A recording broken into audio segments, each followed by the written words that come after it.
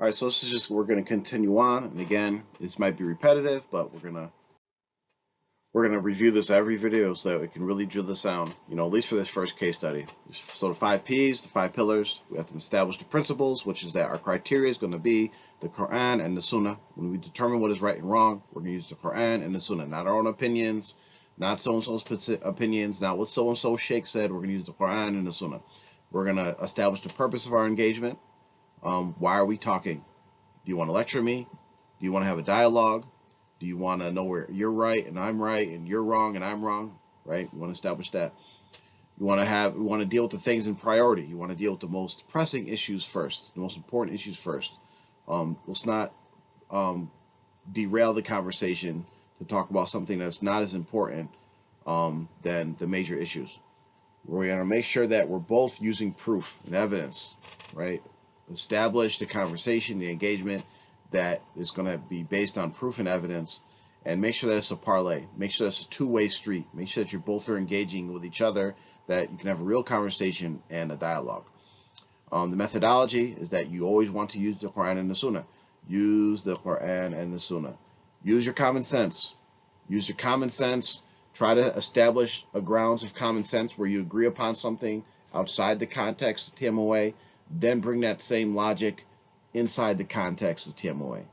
You can use quotes and teachings of other Sufi sheikhs that contradict the teachings of your cult leader, and you can actually use the contradictions in the statements of your own cult, of not your own, or their own cult leader against them. Be patient, remain focused, make sure you use your leverage, pay attention to power dynamics, and make sure you're clear and direct with what you're communicating to them.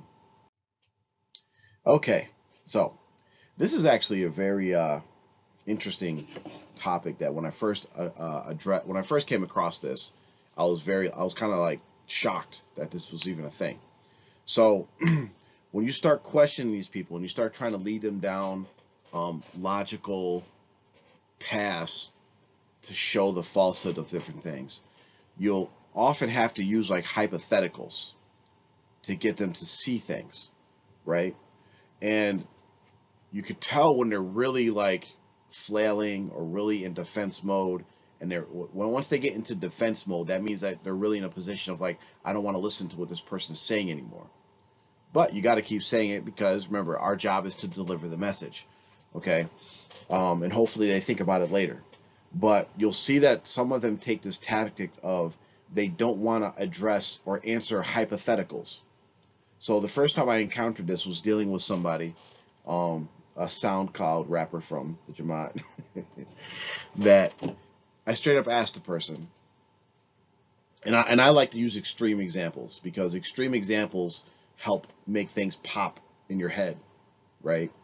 So I said, if your cult leader, Mubarak Jelani, if you happen to, and the person had a certain type of job, I was like, say you're on a job, and your job was at, you know, a strip club, right? Some reason, I'm just making stuff up, right? And you walked inside the strip club, hypothetically, and you see Mubarak Jelani sitting at the bar, drinking liquor, getting like a lap dance, and putting dollar bills in like the strippers' whatever underwear. And again, excuse the example, but I like to use extreme examples. And I was talking to a guy to try to give the most extreme example I could that would be clear that if I seen an alleged sheikh or supposed Sufi saint guy that was in a strip club drinking alcohol, engaging in zina and all these different things, that would be a clear sign for someone to say, oh, I should not be following this guy, right? But this person would not answer the question. They're like, I can't answer that question. And I was like, why can't you answer it? He's like, because it's a hypothetical, and I don't know what I would do in the future. And I was like, oh, wow, this is the first time I encountered something like this. Okay, so they try to get out of answering hypotheticals because they know the answer kind of incriminates them. It actually puts them in the situation. Because the reason why you bring up hypotheticals is, if they're smart enough to recognize this, is that if you bring up a hypothetical, they know the next thing that you're going to bring up is the exact situation where like their cult leader is guilty of.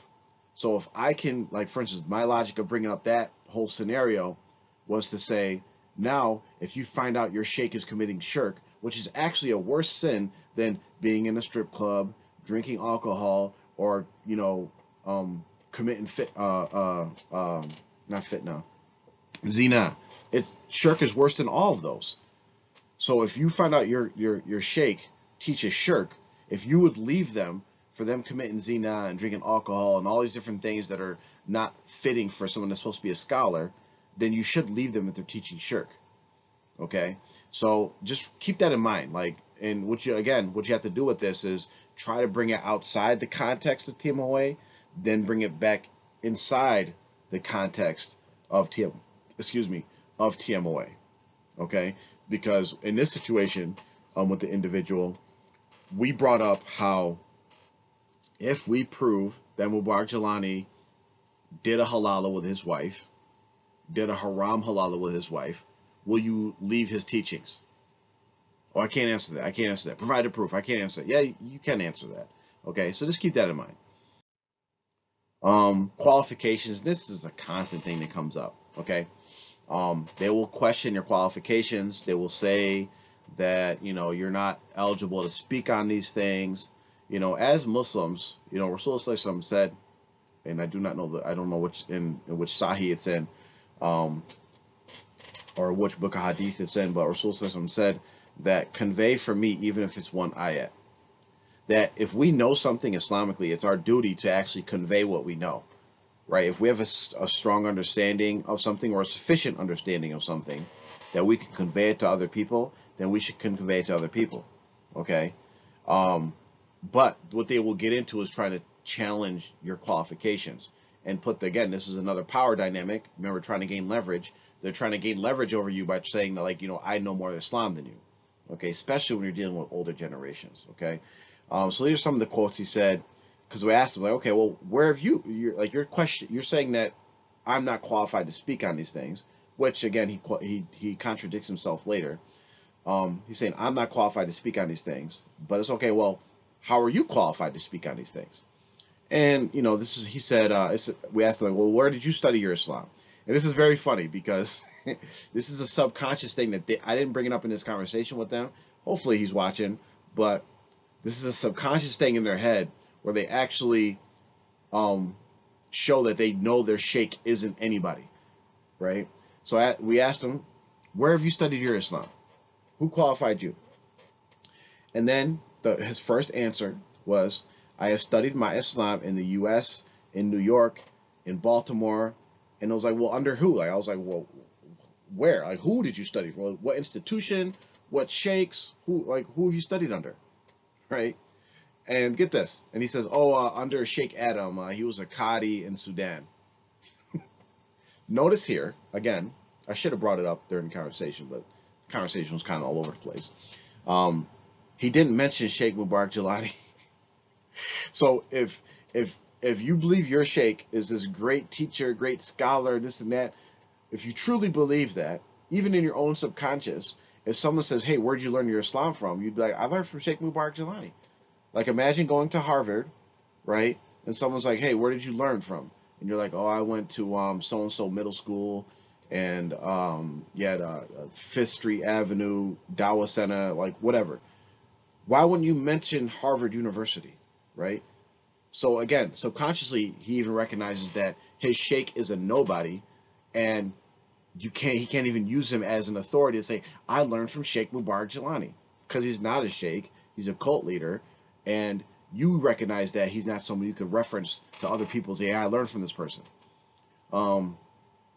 He also said that shirk is a field that I wasn't qualified to give an opinion on, which he contradicts himself, which I'll point out later. He says, are we in kindergarten? And again, we have to remain patient because these are like slights. These are ways he's trying to insult and trying to like push my buttons, or they'll try to push your buttons because if they get you to act out of character, then they can use that as an excuse to not listen to what you're saying to them. So you really have to keep composure. You really have to push these insults off to the side, and you can even bring it up to him, which I brought up to him during our conversation, was like, you keep trying to insult me, and I haven't insulted you once. He says you need to investigate things. And remember, we just established that, for instance, in this situation, I actually knew more about the Jamaat than he did.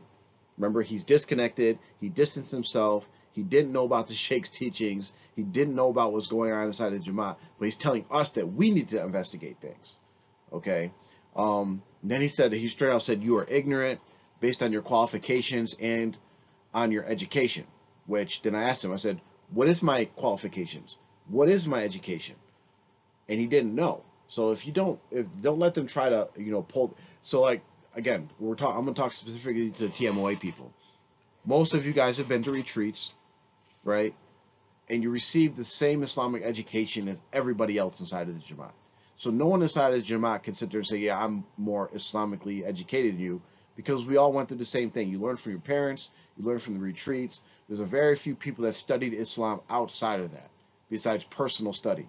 And if you're here and if you're outside of the Jamaat, dealing with people inside the Jamaat, that means you did enough personal study, probably definitely more than them, to learn your Islam. So you are qualified to speak on these matters. And then he straight up, it was funny, he straight up said that he was qualified by Allah himself. That Allah himself qualified him to speak on these topics. And then he said straight up, Allah taught me. Like, this is this goofy Sufi stuff where, like, I'm getting education straight from Allah and this is what qualified me. If this were the case, then Rasul ﷺ wouldn't have taught the Sahabas wouldn't have taught all their students, and so on and so forth, all the way till that we have isnad, or we have ijazah, or we have a chain for all the science of Islam that goes straight back to Prophet Muhammad sallallahu alaihi wasallam, right? So this idea of like, oh, Allah taught me and I just know and I can speak on these things, if that's true for you, then that's true for me, and I could just say, yeah, Allah taught me too, So just pay attention, as they'll always try to check your qualifications. They'll try to say you're not qualified to speak on things. They'll throw insults at you and say you're ignorant. Be patient with those. Put them to the side. Really stay focused on the topic at hand and really trying to get them to see the contradictions in how they think. And remember, keep the Quran and Sunnah in line, in mind. Remember, according to the Quran and Sunnah, we have to have an isnad for our teachings. We have to have qualified teachers. We have to have teachers that teach according to the Quran and the Sunnah. So anybody just saying like, yeah, I'm qualified to speak on this, I'm a sheikh, I'm learned, I'm this and that, off of their own whims, that's not how Islam works. That's not how Islam works. So we'll stop here and we'll keep on going in another video.